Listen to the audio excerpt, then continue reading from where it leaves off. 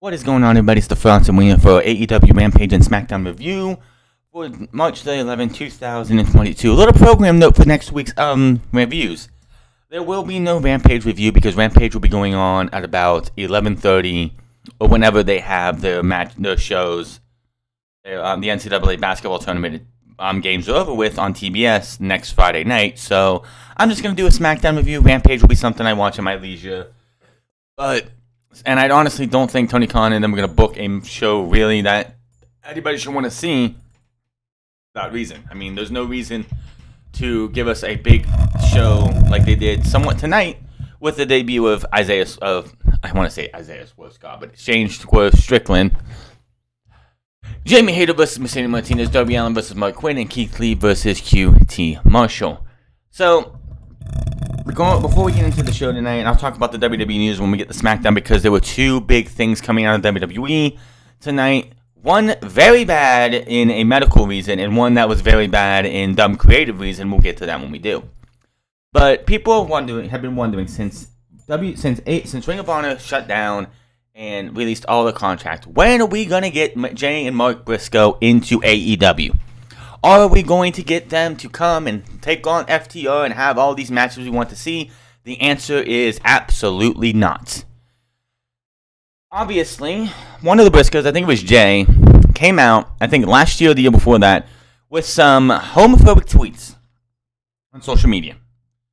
And got him in some hot water. I don't know this because I don't really follow the Briscoes or Ring of Honor and anything at that time, so I don't know anything about any of this, but apparently a higher-up member of the Warner Media family does not want the Briscoes in All Elite Wrestling.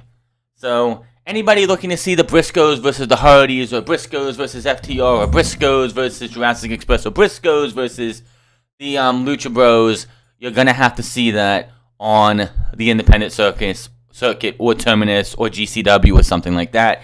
It will not happen in All Elite Wrestling. I, again, don't know anything that happened with the Briscoes when it comes to all this controversial stuff. Apparently they apologized at an indie event in front of fans, which honestly, in my opinion, I think that's good enough. If they gone out there and actually apologized in front of their peers, in front of a crowd of fans, that's good enough for me. But you know what? I don't make the decisions in AEW. I don't make the decisions for Warner Media. My biggest question is, if that was the feeling of Warner Media, why did Tony Khan send FTR to even have a chance to tease a match between FTR and the Briscoes? Now, this also probably means after Supercard of Honor in April, that the Briscoes are probably going to lose the tag team titles to whoever they're going to face, which will probably be somebody. That might be where you get FTR versus the Briscoes. If you're going to get the Briscoes in a match against FTR, it probably will be at Supercard of Honor. FTR will beat them for the tag team titles. I don't know if it's actually... I think it's an open challenge match still. But it would be FTR versus the Briscoes. The Briscoes will win, and that'll be it. I mean, FTR will win, and then the Briscoes' affiliation with Ring of Honor will be severed forever. They will go to the Hall of Fame. They will do whatever they want with them. But that is going to be all. We will see. Anybody ever holding out hope that the Briscoes will be in AEW in the near future? You're just gonna have to put that to the side. It just isn't. Okay, so it has been announced, and I guess I just went on to the Supercard of Honor Wikipedia page. I don't know if this is actually true or not, but it does label the Briscoes versus FTR for the Ring of Honor tag team title. So obviously, with Tony Khan buying Ring of Honor and Tony Khan having FTR under contract, then FTR is winning the Ring of Honor tag team titles, and they will be the first champions under the Tony Khan era of this show. So that is what you got. Also on that show, Jonathan Gresham and Bandito will be taking on each other in a unification match for the Undisputed Ring of Honor Championship. Swerve the Realist versus Alex Zane. Joe Hendry versus somebody I don't know yet. AEW, please sign Joe Hendry. He is absolutely awesome.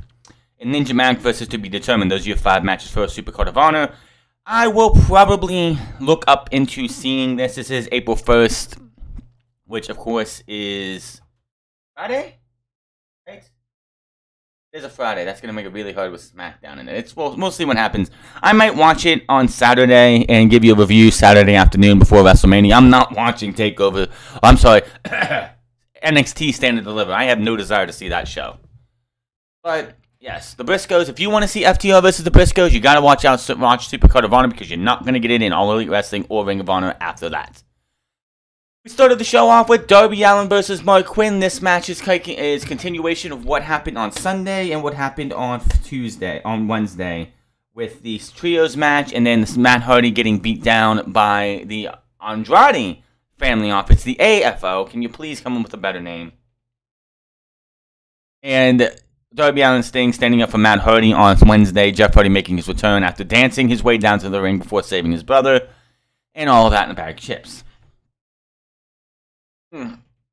Good match between these two guys. I don't know why they didn't just make it a tag team match. I mean, yeah, Sting probably still recovering from 3 days because this was taped on Wednesday.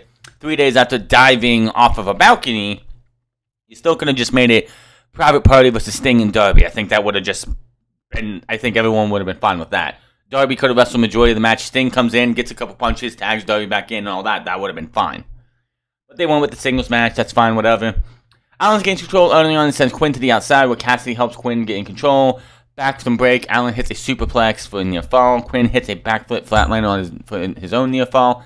Allin locks in the Future armbar for a victory submission. Match was okay, nothing special here. After the match, the AFO come out. They look like they're about ready to come down. It's going to be a 2 on whatever you want to go with, and they come to the ring. But here come the Hardy Boys. And the AFO just, instead of going to the ring, they just walk around the ring, because even though it would still be an unfair advantage for the Hardys, Sting, and Allin, they decide they're just going to walk around the ring because they know the Hardys mean business. Something to look out for with this is that while this is going on, the Hardys are there. Darby Allin is just on his hands and knees, just staring a hole through Jeff Hardy. He is focused that this guy right here is the next guy I want to take on. I had a match against CM Punk in his first debut match. I want to have Jeff Hardy's debut match. That's what it looks like they're going with. I don't know if it's going to be Hardy's debut match or not. Maybe his debut singles match. I don't know. But you can clear as day. They teased it on Wednesday. They're teasing it tonight. Well, Darby's teasing it, if anything. He wants some of Jeff Nero Hardy. Why? Because when Darby Allin does what he does, a lot of people compare him to a mixture, and I've done this too. He looked like a mixture of Sting and Jeff Hardy. Sting with the black and white face paint. I know Jeff does face paint too, but his is usually multicolor. Sting's is, of course, black and white, unless on occasion he has a little bit of red in there or something else. And Jeff Hardy for his death-defying offense. So, yeah, Sting, I could see the Hardys versus Sting and Darby. Sting versus Jeff Hardy, like not Sting versus Jeff Hardy, but Darby Allin versus Jeff Hardy. I can see that as well, and there's a lot that we can see coming forward. We get a backstage promo with new TNT champion Scorpio Sky pretty much saying that he's not going to lose the title on Wednesday, and Wardlow's just going to be another victim of his unbeaten streak, and click and go away. The only thing I can see happening on Wednesday night is that Wardlow's going to beat the shit out of this guy. Scorpio Sky is going to win this match or keep the championship by the skin of his teeth, because Shawn Spears and MJF are going to screw him over. I could see Shawn Spears hitting Wardlow while the referee is distracted in the back with the chair. He no-sells it. He goes out to Shawn Spears. The MJF gets the diamond ring and punches him in the face and leaves him for Scorpio Sky to win. Someone, I believe, I don't remember. I don't remember where I read this from. I think I actually heard it on Solid Monster's review or something. It was like someone came up with an idea that MJF could come out and be like, "Hey, Wardlow, I see the error of my ways. I'll give you your release with a 90-day no-compete clause." Not saying that he can't be on television. Actually, I think it was on Brian Alvarez. My bad. I think it was Brian Alvarez. Someone told this to Brian Alvarez. But like a 90-day no-compete clause, meaning he can't wrestle for 90 days. And you got yourself all of this month, all of next month to get us to Double or Nothing. This, of course, cancels the TNT Championship match. Then Scorpio Sky says, oh, no, I'm here to wrestle a match, so I want anybody in the back to come out here and take me on for the TNT title. Obviously, the Women's Championship match is probably going to be the main event because it's in Thunder Rosa's hometown. They have somebody come out, like maybe a Wheeler Yuta, maybe Brian Pillman Jr., or Griff Garrison, one of those guys, and Scorpio Sky beats them. And then you move on. But MJF can gloat about the fact that he's got this 90 days over Wardlow's head, and Wardlow can't wrestle on AEW television or anywhere else until the 90 days is up. And of course, this could also lead to Wardlow, wanting to wreak havoc on, make MJF's life a living hell, find him in his hotel room, he knows where MJF lives, going to his house to beat the shit out of him until he waives the 90 days no-compete clause. He could do what CM Punk did when MJF comes out to have a match with like a Shawn Dean or something. He comes out and he attacks the opponent of MJF, causing a disqualification, which I know would be a little repetitive, but that's what AEW is doing with the Women's Championship, so let's not go there. And then when we get close to the Double or Nothing, we're not to the 90 days yet. We're not to the 90 days. That would be, if it's the 16th, that would be June 16th would be 90 days. June 16th would be 90 days. So we get closer to Double or Nothing, and MJF's like, you know what, MJ, I'm tired of this. You're making my life a living hell. Here's what we're gonna do. I want a match with you. You want this 90 day no compete clause waived, right? Well, fine. At Double or Nothing, in a match, of course, that MJF could put all the stipulations that he can, like he can use weapons, but Wardlow can't. Wardlow has to have one arm tied behind his back, whatever. And if Wardlow beats him at Double or Nothing, his 90 days is waived, and they go their separate ways, never to interact again. So Wardlow, of course, wins at Double or Nothing after chicanery. The Pinnacle, who are left, get involved still, but he fights all of it off, beats him with a one-arm powerbomb 2-3 times, and that is that. Will it bury MJF? I don't think so, but they're going to have to do something. I just don't see Scorpio Sky losing the championship a week after winning it. It just doesn't make any sense. I can see why they took the title off of Sami Guevara, which apparently they've been planning this for 6 months, including everything that happened with Cody. The only thing that delayed it, apparently, was Cody getting sick with COVID and happened to delay to the ladder match, which was a blessing in disguise because that ladder match was definitely a damn good match. It was a nice send-off for Cody. He's going back to WWE. Probably going to show up in Jacksonville on Monday, which would be just a piece of resistance in WWE's mind, bringing Cody Rhodes in Jacksonville, of all places. Jamie Hayter versus Mercedes Martinez. I couldn't give a shit about this match. I know people want to see this match, but I don't care. Jamie Hayter won because of distraction by Rebel and the Women's Champion. And it's like, where is Thunder Rosa? Where was Mercedes Martinez on Sunday? Oh, and after the match, they're about ready to destroy Mercedes Martinez, and now Thunder Rosa comes out. Where the fuck? I didn't think she had to be in Mercedes Martinez's corner. She could have been on commentary the entire match. But no. They let her sit in the back, probably chit-chat with Tony Khan about this coming week's match and everything, and how the weather is and everything. Oh, nope, there's your cue. Go take a chair and run. Terrible, terrible, terrible booking. There was no fucking reason. Like, this shit is just getting old. The fact that you're going to have, and of course it was Rick Knox of all referees, the dumbest referee in all of AEW, who, like, it's just... I guess Tony Khan just really loves booking women's wrestling like shit. Shit booking on Wednesday, shit booking on Sunday, shit booking tonight. Oh, so we can have a big hometown moment in AEW for Thunder Rosa. And some jackoff online on social media wanted to say that it's going to be a big moment for Thunder Rosa. And more people are going to watch that show, watch the Wednesday night show, than people who bought the pay-per-view. Oh, really now? Did you see the buy rate for the pay-per-view?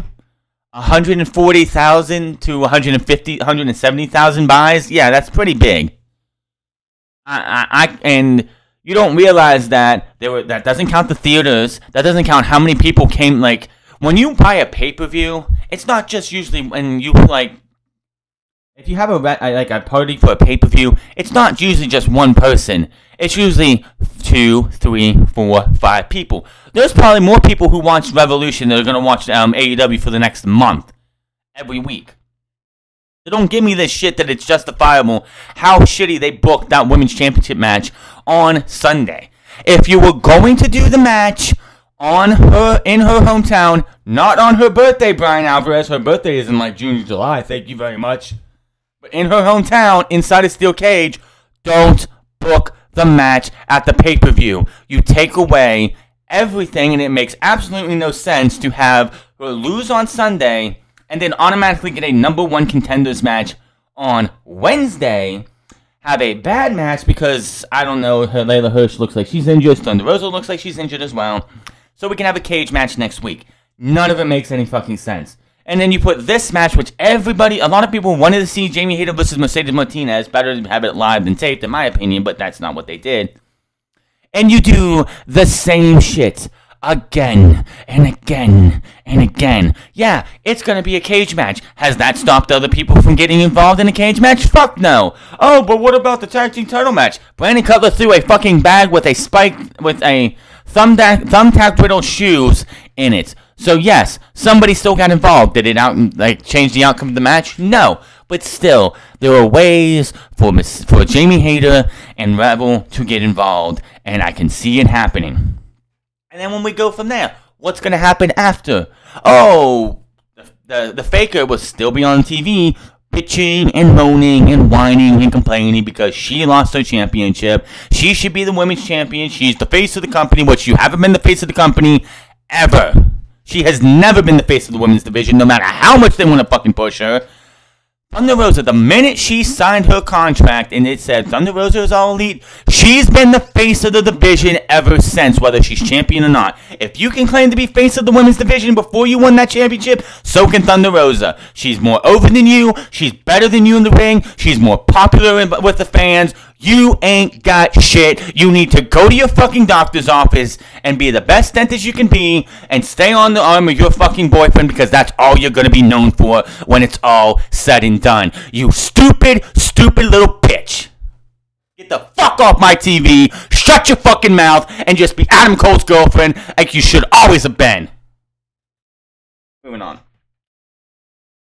So, let's see here. Backstage comments from Ricardo stated she asked if Dean missed her. She said she's been thinking about revenge from Dean's attack and put her out of action. She said, "This time I will cut off your head." Getting a little dark there, aren't you, Sheeta? I mean, she is Japanese and they get dark a lot. Keith Lee versus QT Marshall. Powerhouse Hobbs has joined the rest of the gang on commentary. Headbutt to start the match. Pretty much this was a one-sided ass-kicking contest. QT Marshall did try for a diamond cutter. He went nowhere. He got the Big Bang Catastrophe. 1, 2, 3. And after the match, oh buddy, the dude, Aaron Solo just doesn't learn. He got his ass beat. Nick Comoroto came in. They had a little bit of a fight. Keith Lee, it's a nasty, massive powerbomb to Nick Comoroto. And that was that for them. Here comes Team Taz. They fight for a bit. Mickey Starks gets taken out. Keith Lee gets hit with a massive powerbomb by Powerhouse Hobbs. I will have to give him up to that. It's not a powerbomb, a spinebuster, my bad. Double A spinebuster-esque. Spinebuster. My God, what a spinebuster. And Keith Lee is left lying by Team Taz. So obviously, Team Taz and Keith Lee are not done yet. It is time for the main event, as it's Isaiah. I keep saying Isaiah Swerve Scott. He hasn't been Isaiah. He's Swerve Strickland. They aren't even using his first name, Shane Swerve Strickland. He's just Swerve Strickland. But before we get to that, we do have our St. Patrick's Day Slam card. The Women's Championship match in the cage. Scorpio Sky versus Wardlow. Hangman Adam Page and Tag Team Champions Jungle Boy and Jurassic Express. And Luchasaurus versus Hangman Adam Page. Adam Cole and Red Dragon Bobby Fish and Kyle O'Reilly. And just signed Bryan Danielson and Jon Moxley versus Chuck Taylor and Wheeler Yuta. Trent Beretta must be injured or something. I don't know why he's not in this match, but okay. Rampage will air at a special time next Friday, starting from full coverage at the NCAA tournament at approximately 11:30 p.m. Eastern Standard Time. Could be a little bit earlier than that, but I'm not going to wait around. I'm just going to get my review for SmackDown out of the way. Skip Rampage this week. I'll watch it, and depending on what's going on, I honestly don't see a reason for Tony Khan to book anything major. Because honestly, I would put a replay on Saturday. I really would. I would have just... I know you can't move it to Saturday because the NCAA tournament... I don't know. They're kind of in a bind here.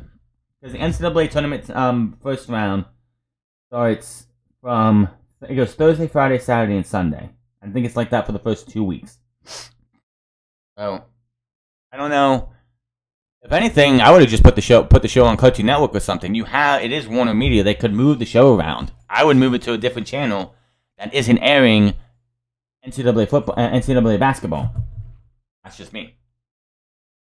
After Strickland's in-ring AEW debut, obviously, like Tony Nese and them having this match, and Tony Nese brought up them having history on Fridays. Of course, that means 205 Live, the dead brand that no longer exists, with NXT Level Up happening now, which nobody cares about as well.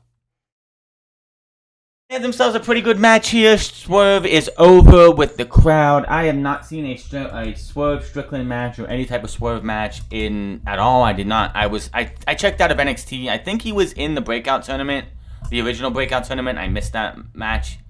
But like, yeah, I missed his entire time in NXT. I checked out of NXT before he really came up. Because I could just see, I saw the writing on the wall way before most people did, and I just said, fuck this shit, I'm not watching Vince McMahon slowly destroy Triple H's vision of NXT, so I was like, nah, I'm just gonna skip. But I hear it was really good. This was a pretty decent match here. 450 splash from Tony Nese for a 2 count. Nese starts drawing, and Strickland gets caught with a boot. Nese goes up for a pump handle, but Nese, he escapes. Strickland gets his own reversal and hits a double stomp on Nese. Strickland follows up with a near fall. Strickland kicks Nese in the head and leaps to the top rope. Strickland hits a double stomp, which did not look pretty at all. I think he missed a little bit. 1, 2, 3, and that was that. Tony Nese falls to Swerve Strickland, losing his first match in the year of 2022. The biggest question coming for Tony Nese now is, what is next for this guy? Obviously, they already have a feud with a guy. Like, they just signed Keith Lee a couple weeks ago, and he's already in a feud with Team Taz. This likens me back to Jay Lethal. Jay Lethal signed at Full Gear and has had maybe a match or two. He's wrestled for the FTW title once and hasn't really been on regular television. He's been on Dark and Dark Elevation most of his time in AEW. I know with Ring of Honor being bought and everything, maybe he goes to Ring of Honor and runs that. I don't know. We'll just have to wait and see. So we come over to SmackDown, where Roman Reigns was not on the show, so you know there's already a down couple points on that. Brock Lesnar was here, was the best part of the show. Pat McAfee beats the living shit out of Austin Theory before the main event, which was fucking awesome. Austin Theory had it coming, but unfortunately that meant Pat McAfee had to be removed from the building, which makes me think that Pat McAfee is not long for his time on SmackDown, and his match at WrestleMania might be his last show for WWE. It just feels like that might be where they go. They might take him off commentary for this, like, from now until WrestleMania, and have somebody else fill in for him. Maybe a Corey Graves. Maybe they bring Tom Phillips. Not Tom Phillips, but who the fuck? I wouldn't say Wade Barrett up. He does the same thing as Michael Cole, the other guy. Fuck, I can't remember his name. The other guy in NXT. But they might bring him up and have him take the spot and have Pat McAfee just been here for 1 fucking year. And man, if that's the case, what a year it was, but man, SmackDown will suffer without Pat McAfee. I'm just telling you that right now. Pete Dunne makes his SmackDown main roster debut. He's not Pete Dunne anymore. He's Butch. That's right. They changed Pete Dunne's name to Butch. Just like Piper Niven, just like Chad Gable, this will be the only time I mention this name. He is Pete Dunne. Until I say so, he is Pete fucking Dunne. No, I will never call Walter Gunther. I will never call Piper Niven that derogatory name. I never called Chad Gable, Shorty G, anything like that. It's fucking Pete Dunne. It will always be Pete Dunne. I don't give a shit what Vince McMahon wants to gain. And I will give sentiment to anybody else who said this. Fuck Vince McMahon. Fuck Bruce Pritchard and everybody who kisses their ass, because Pete Dunne did not need to have his name changed. And on this channel, he will always be known as Pete fucking Dunne. I remember seeing Pete Dunne in What Culture Pro Wrestling when Eric Bischoff stood in the middle of that ring and said, "Ladies and gentlemen, here is Pete Dunne." The guy is fucking awesome. They had him dressed just like Sheamus. And honestly, they did a backstage segment after the Brock Lesnar thing. And he introduced Pete Dunne. And Pete Dunne comes walking in, and you saw Pete Dunne's face, and you could see he didn't even want to be here. He had the look of, I'm here just to get a paycheck. I don't even want to do this, but I'm doing it because they're having me do it. Pete Dunne will be future endeavored after WrestleMania. You can count on it. Him, Apollo Crews, Xia Li, Shotzi Blackheart are all going to be future endeavored for budget cuts after WrestleMania. They need all hands on deck for WrestleMania, but after that, it's anyone, anything goes, anytime. Pete Dunne is gone long for WWE. You killed him in 10 seconds. The second he walked into that screen and he walked away, his career on the main roster was dead. Typical WWE. Again, fuck Vince McMahon and fuck Bruce Pritchard and anybody who kisses their ass. But before we got to that, we had Brock Lesnar. The other news we'll talk about when we get to the match and everything that involves it, but we see what happened with Brock Lesnar and Roman Reigns at Madison Square Garden, because they're going to milk that as much as they can. Well, Brock Lesnar comes to the ring, the biggest pop in all of the nights. You have Drew McIntyre, you have Ricochet as the Intercontinental Champion, and Brock Lesnar is the biggest, most over guy in the company, and that is sad. I mean, again, 10 years ago, when Brock Lesnar made his return, and Brock Lesnar started being that heel person he always was, if you would have told me 10 years later Brock Lesnar would be the most over babyface and one of the best parts of Monday Night Raw or SmackDown, I would have looked you in the face and said, you're fucking lying. What drugs are you taking? Because you're fucking lying. And this guy, it's going to be sad because he did retire. He did come out on a radio show and say after he dropped the title to Drew McIntyre in 2020, he retired. He was done. His contract was up. He felt his career came full circle. He had his first wrestling match in front of nobody in a empty warehouse. To have his final match in an empty warehouse, it felt like to him full circle. But of course, what brought him back? Cha-ching! And that's why we have this Brock Lesnar we have right now. So he comes to the ring. He takes the mic. He soaks it in for a minute. You can see he is not in a happy mood. He calls out Roman Reigns. He's like, Roman Reigns, get your ass out here. You done changed the rules, boy, and changed the game. The last 6 nights, he's pulled his ass out of bed, looked in the mirror, shows us the shiner in his eye, and tells Reigns to get a good look at it. He says, you don't draw first blood on Brock Lesnar. Live to tell about it, so Reigns has changed the rules.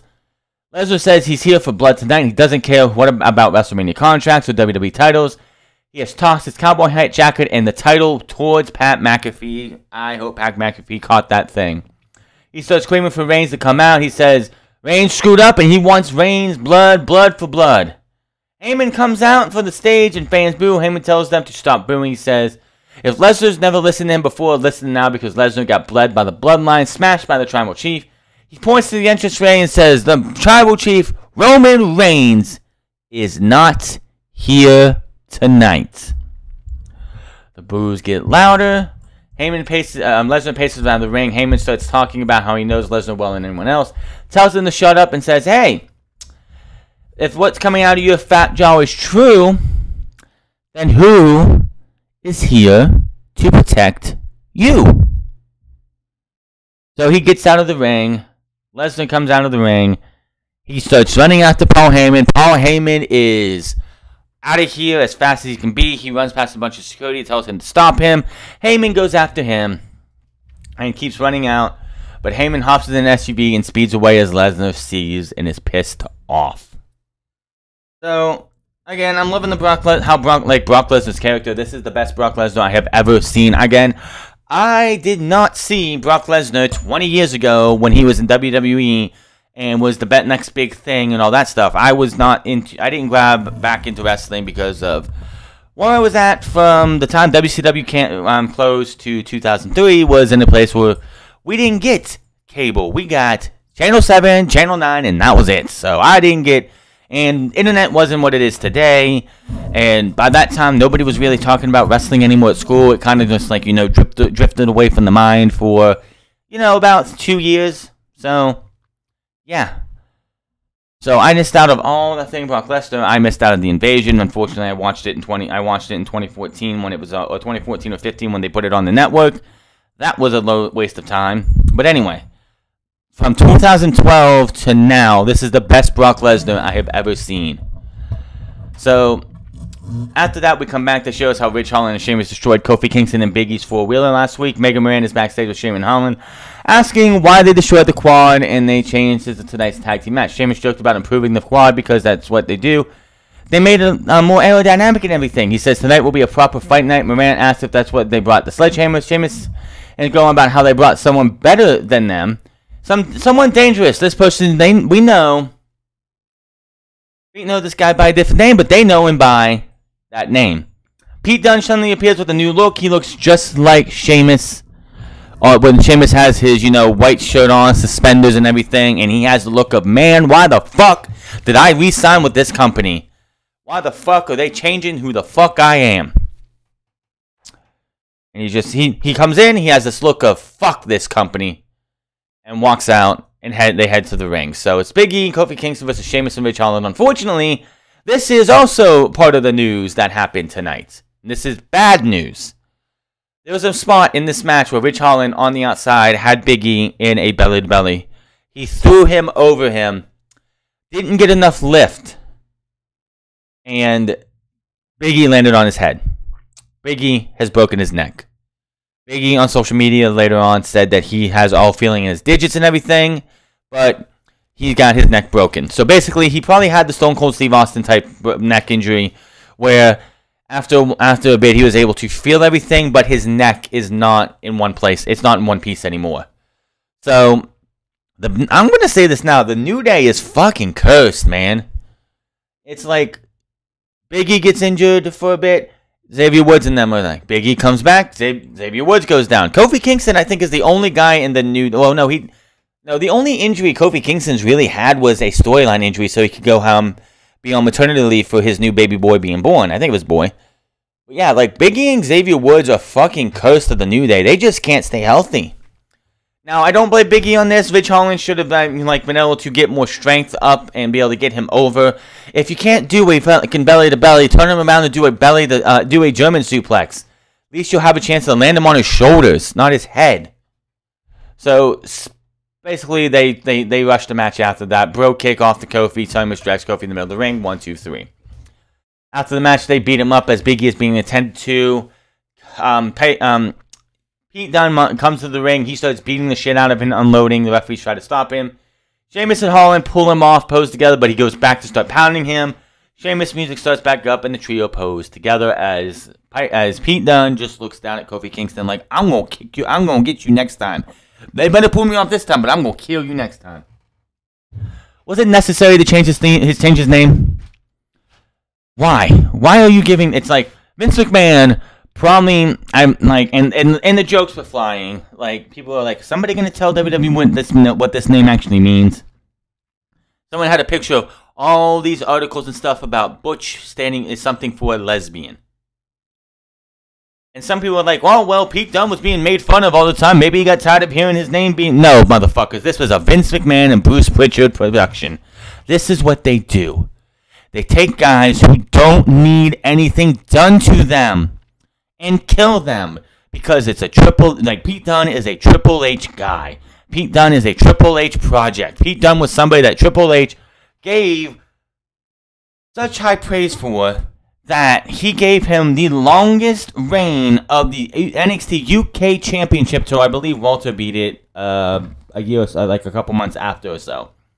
But he had the longest, the second championship reign in the NXT UK title lineage. Had that great tournament, only to be thwarted by, Tyler Bates. Won it eventually, and in a classic NXT TakeOver Chicago with Mauro Ranallo on commentary. That was a damn good match. Held it for over a year, lost it to Walter, and then came to NXT, won the tag team titles with Matt Riddle as the Broserweights, which was a fucking good time. Got canceled because of the, scamdemic and all that shit, with Pete Dunne being stuck in the UK, and Matt Riddle had to lose the titles after his playing part, his substitute partner, Timothy Thatcher turned on him, but that's not him there. And here he is now, with a shitty name, with a shitty gimmick, and you can already tell he doesn't even want to be here. Moving on here, Kevin Owens. We see the video package of Kevin Owens, and everything, and then we see what happened with Steve Austin's response, and it's like, I'm looking at this, and I'm like, this is just sad. WWE has WrestleMania in one of the biggest stadiums in America. I know it's not I don't think it's the biggest stadium in the world, but it's one of the biggest stadiums, if not the biggest stadium in America. And it can hold up to 100,000 people. And they want to try and sell this thing up for 100,000 2 nights in a row. Which if they don't, they're still going to say that there's 100,000 each night, which is going to be a fucking lie, and WrestleTix will prove that. Anyway, they're trying to sell this thing out. If you look at the card, it's atrocious. Sami Zayn versus Johnny Knoxville, Logan Paul and The Miz versus the Mysterios, Drew McIntyre versus Baron Corbin. You know, Drew McIntyre, who back-to-back years wrestled for the WWE Championship, and the year before that, in 2019, he wrestled Roman Reigns. 3 big matches on the big show. And now he is reduced to feuding with Baron Corbin. The women's tag team titles are on the line in the triple threat match, which will probably become a fatal 4-way before we get there. Probably with the Bella Twins added, because it's either the Bella Twins are going to be in that match, or they're going to do the same thing they did to Bayley to somebody else and bury a younger talent who doesn't deserve to be buried. Outside of Edge versus AJ Styles and Roman Reigns versus Brock Lesnar, even though Roman Reigns versus Brock Lesnar, we have seen 10 times at least. It's a unification match. Will they stick to the unification thing? Probably not. What you should do is unify those 2 titles, keep the WWE title on Roman Reigns on SmackDown, and come out with a new title on Raw, with the Universal title being retired, as Roman Reigns being the greatest Universal Champion in history. Plain and simple. But WWE is so desperate to get tickets sold that they have to go and get a man who hasn't been a wrestler in 19 years and have pretty much got on their hands and knees and like, oh, please, Stone Cold, please come back and wrestle Kevin Owens. We need you. We need your star power, the little star power you still have. We need it because we can't book and we can't build new stars because our fucking booking sucks. Please come back and wrestle Kevin Owens, please. Stone Cold was like, oh, hell no. I ain't coming back to wrestle Stone Cold. Stone Cold Steve Austin ain't coming back to wrestle Kevin Owens. I'll do a Kevin Owens show and beat the shit out of this guy, but I ain't coming back to wrestle for your bitch ass. KO was on his podcast and said, if you really wanted to, if you really thought of doing this, you should have given Stone Cold Steve Austin the keys to the car and let him choose his own opponent. Don't go out there and pick somebody for him. I'm sure he doesn't have a problem with Kevin Owens. I mean, he gifted Kevin Owens and okayed him using the Stone Cold Stunner as a finisher. When Kevin Owens went to be a babyface, they wanted to have a babyface recognizable finish. But yet, here is Stone Cold Steve Austin telling WWE that, no, I am not going to waste my legacy and hurt my credibility to come back and save your asses with a match. If you want me at WrestleMania, it's going to have to be like that. Isn't going to happen. And I respect Stone Cold for that. Other talent like Shawn Michaels, he did it for years, but then eventually was like, yeah, I'm going to come back. I'm going to come back and wrestle one shitty match and then move on with my life. I'm happy that he's not coming back to this match. I'm happy the fact that it's only going to be something like, oh, I don't know, a back and forth thing, which is going to end up leading to a fight. Stone Cold's going to stun him in the end, and that's going to be it. So it's just sad. If WWE didn't fire Keith Lee, didn't fire Karrion Kross, didn't fire John Morrison, didn't fire half the fucking locker room, and actually took their time and actually gave them good material and built them up to actually feel like they meant something, you wouldn't have to rely on a Stone Cold Steve Austin, Ronda Rousey, or Brock Lesnar for WrestleMania, the most stupendous, they say. I'm more like the most stupid WrestleMania. You know what? People say WrestleMania 9 is the worst WrestleMania in history, and I would give them that for the era. But at least in WrestleMania 9, they tried.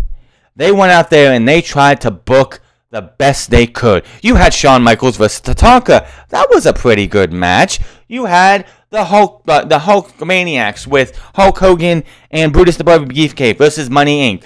That match was okay too, even though it went to a shit finish. Just so many things that they did on that show. They at least tried and only had what they had to deal with. They didn't have one of the most talented rosters at one time under their umbrella. Back in 1993, you had Razor, you had Sting, you had Razor, you had Shawn, you had Brett. If you would have had, and that's another thing that why people give so much hate to WrestleMania 9. If Hulk Hogan doesn't beat Bret Hart in the end of that show in the most sabotageable way possible to hurt the generation as they are, it definitely wouldn't have been. It probably would be seen as not as bad. It definitely takes a bad rap because of that. Yeah, a lot of the show was not good, but at least back then they had an excuse that's like, yeah, they had to make do with what they got.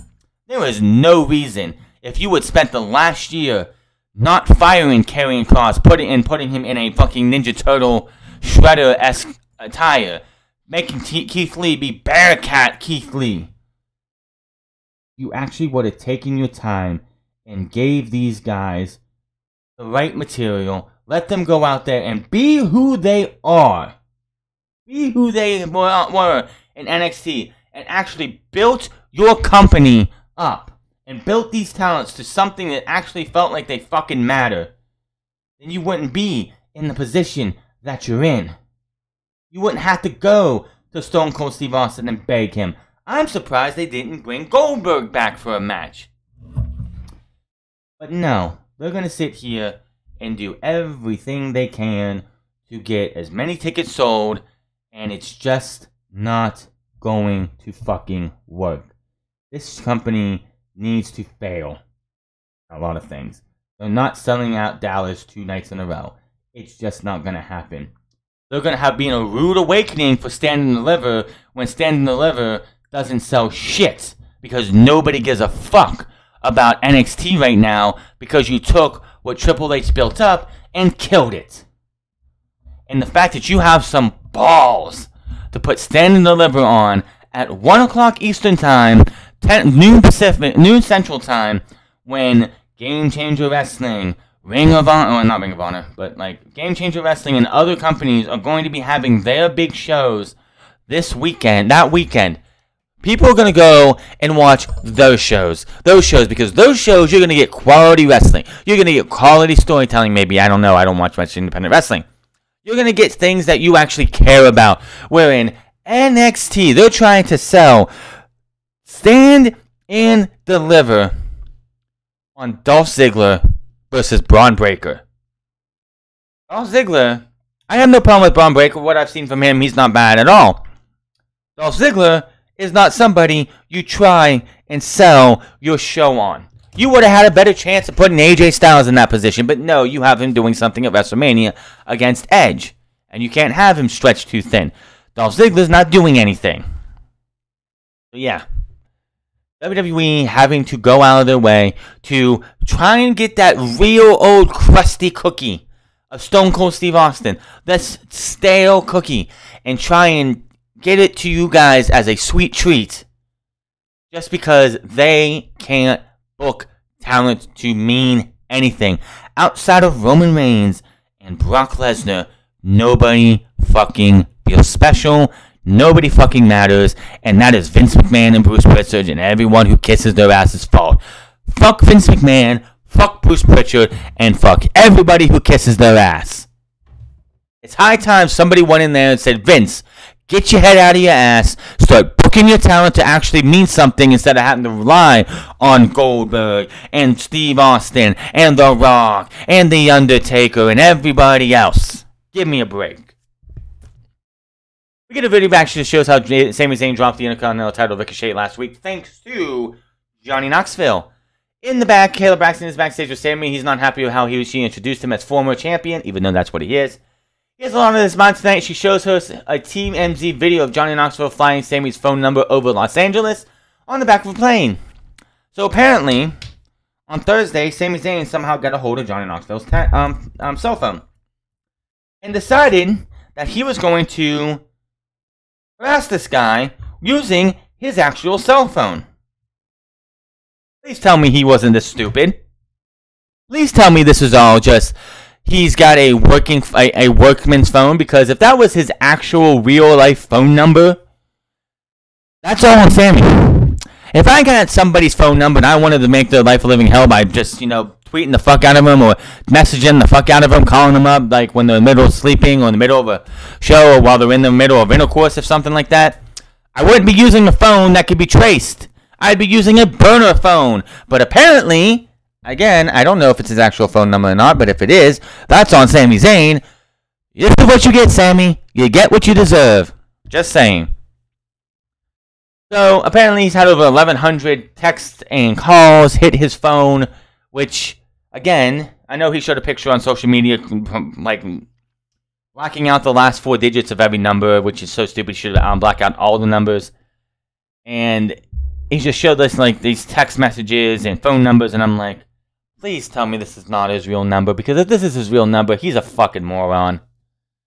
He's not happy. He hasn't been able to prepare for tonight's match. He says his phone has been blowing up all day, so he has zero preparation. He says he's not worried because he's learned that he can overcome what is thrown at him no matter what, just like WWE management conspired against him, but still won his Intercontinental title.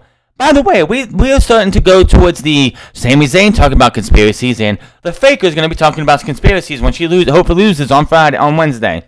Both companies doing conspiracy fucking angles. Can we stop with this shit? Conspiracy angles get so outplayed and so stretched out, and they get so annoying. Can we stop with that? He says he's going to win the title back because Johnny Knoxville is not here. So bad at WrestleMania, he'll be going to Sami Zayn for the Intercontinental title instead. Gosh, I hope not. Just saying. Drew McIntyre and the Viking Raiders were supposed to take on Happy Corbin, Baron Corbin, Cat Moss, and Jinder Mahal, but before that could happen, we get a 2K22 promo. I've seen the videos, footage of it. It does look a lot better graphically wise, but it still has the same problems as before. How the fuck can 2K continue to fuck this game up? I don't even know. Back from break, McIntyre waits in the ring, but the Viking Raiders get beat up backstage by Jinder Mahal, Shanky, Moss, and Corbin. They come out, they beat up on Drew McIntyre, but Drew McIntyre fights everybody off and takes out everybody. So we got no match in just a segment of Drew beating up everybody and Corbin and him staring down. Here comes the biggest cure for insomnia in WWE, Ronda Rousey. He comes to the ring and comes out to a pop. She marches to the ring, greets the fans. Back from break, she has a brief Women's History Month video on Hall of Fame leader. Good for her. I don't care. She says, Flair revealed her crafty ignorance last week when she called her a one-trick pony with an armbar. She says, where Flair sees one armbar, she sees thousands of ways to get there. She talks about how she's been refining her ankle lock she's learned from her first mentor in this ring, Hall of Famer Kurt Angle. I guess your friend Natalia wasn't your mentor, the fact that she helped you train to wrestle? I guess not. And she thinks of no better way than to thank Kurt than to tap Flair out with that at WrestleMania. Out comes Charbot, makes her way to the ring, stops at the entrance pose at the pyro because that's what WWE wants to do. You have to always pose or dance or show everything off instead of, just coming to the ring. She points out at WrestleMania sign and says the match will be the biggest fight of Rousey's life. accuses Rousey of taking advantage of her last week because she had shoes on, like 12-inch heels, and a business suit, because that has anything to do with your fucking ankles and you tapping out like a little bitch. She should be less concerned of honoring her mentor and more with winning on the biggest stage. Flair promises she won't be tapping her around and won't be tapping her out. Rousey says she already has, and will do it again. Flair goes on to talking trash and promises to embarrass and humiliate Rousey and to make her tap out by the end of the night at WrestleMania. Rousey would love to see her that. She'll even give Flair time to take off her heels. Flair goes to look like she's gonna take off her heels. She gets out of the ring and says, "Uh-oh, uh-oh," as the fans chant, "You tapped out." She says she wants to be champion.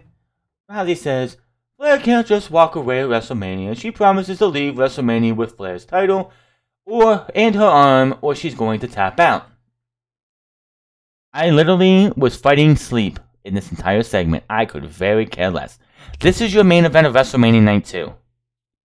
This is not a WrestleMania-worthy main event match. AJ Styles versus Edge gives them a championship and put it on the first night as a main event. This is not a main event-worthy match. Period. We see what happened earlier tonight with Paul Heyman champion Brock Lesnar. Naomi and Sasha Banks versus Shayna Baszler and Natalya. I thought, oh great, here we go. Wait for Shayna Baszler and Natalya to get into that title match, but no. Match lasted about maybe 3 minutes. Sasha Banks and Naomi win, as they should. You see the Usos attacked Shinsuke Nakamura and Rick Boogs last week. They retaliated over the Viking Raiders and retained over the Viking Raiders last week. Out come the Usos, and I'm thinking, oh, wait a minute, this is perfect. For Brock Lesnar, they said Brock Lesnar has left the building. What's to say? Brock Lesnar comes back and murders both of these guys for blood, and takes it out on them to leave them laying for their cousin. But that didn't happen because Brock Lesnar apparently did leave because Brock Lesnar doesn't get paid by the hour. He comes, he does his segment, and he goes. That's typical. Usos take the mic. They brag about their title reign, say the management found them no one worthy for WrestleMania because they are the ones. Out comes Nakamura and Boogs. Boogs makes it known that they want the title shot. The Usos can't believe Boogs and Nakamura want to challenge them at WrestleMania. The Usos say, well, Boogs, with your one-leg wrap, if you can beat Jay, then you can have a title shot. So, we have the match. Now, immediately Jay goes to the right leg. Referees back him off. Boogs starts on lapping his leg, does a big stomp, and is like, ha-ha, gotcha, bitch. Long story short, Rick Boogs picks up the win, and before he can really celebrate, he does point at WrestleMania. Jimmy takes his guitar and whacks him in the back of the head. Nakamura comes in to check on Boogs as those guys leave, and he points to WrestleMania while staring down the Usos. So there is your tag team title match for SmackDown. Boogs and Nakamura versus the Usos at WrestleMania. Good on them. Don't really care. It's like, I would rather have seen the RK Bros versus the Usos for the unification of the tag team titles, but it is what it is. Continental title match, Sami Zayn versus Ricochet, and I was like, oh god, are we really going to do this? Is there quite a possibility that WWE is going to swerve us, no pun intended, swerve us, and have Sami Zayn, after losing the title last week, beat Ricochet this week, and still get to Johnny Knoxville versus Sami Zayn for the Intercontinental title at WrestleMania? Thankfully, that did not happen. It was a fine match. Ricochet, of course, retains the championship. Sami Zayn tried every dirty trick in the book. Eats the ripcord. The recoil, I'm sorry. I keep calling it the ripcord, and I don't know why. The recoil, pretty much the one-legged code breaker. Ricochet hits the 630, 1, 2, 3, and he retains his championship. Celebrates. That should be how SmackDown goes off the air. However, unfortunately, we have to go backstage to where Rousey and Starbot 9000 are brawling all over the place, and I'm thinking, oh god, we're doing this again. Are they going to need the cops called on them again, like 2 years ago? They fight for a bit. Pat Buck gets hit in the face. Adam Pearce gets shot. I believe it was Adam Pearce. They climb on, she slams Drowsy on top of the toilet thing, picks her up, and starts choking her out as Flair is yelling at the officials in the background. SmackDown goes off the air with something that I don't think anybody should really give a shit about. Rampage was fine. It was decent. I mean, live is always better. Tape just doesn't feel as great. SmackDown was, after Brock Lesnar, an absolute shit show with the fact that Pete Dunne is now being killed. On like his main roster career is dead already. There is no chance in hell this dude gets over being called that. No chance in hell you see him as a future Intercontinental Champion, future Tag Team Champion, or future World Champion with that name. He is just going to be a mid-carder who ends up putting other people over until John Laurinaitis calls up and says, "Yeah, bud, we have to cut you because budget cuts. Enjoy your day." That's going to happen after WrestleMania. The laundry, the cleaning out their laundry list of talent they didn't cut last year is going to happen this year. Pete Dunne, Roderick Strong, Zia Lee, Shotzi Blackheart are all going to be cut at least. I'm calling it now. Those 4, Apollo Crews as well. Those 5 are going to be cut by the time we start doing the spring cleaning, and we have probably more talent, mostly in NXT, mostly on the main roster, cut. This company fucking sucks. Fuck Vince McMahon. Fuck Bruce Pritchard. That's all you can say about that. Hit that subscribe button. Comment down below. Like or dislike this video. Find me on Minds at the Frowns Club. Find me on twitch.tv/TheFrowns Club. And find me on Instagram at the Frowns Club. And I will see you guys on Monday for Raw. Until then, my name is the Frowns, and I'll see you guys later.